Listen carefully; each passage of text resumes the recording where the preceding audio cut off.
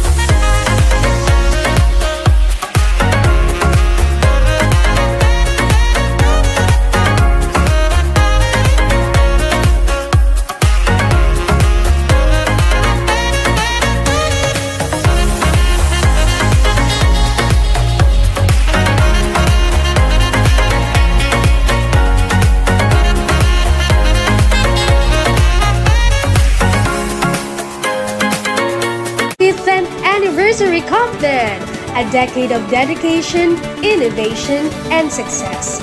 Here's to the past, present, and the bright future ahead. Thank you to our amazing team, clients, and partners for making this journey possible.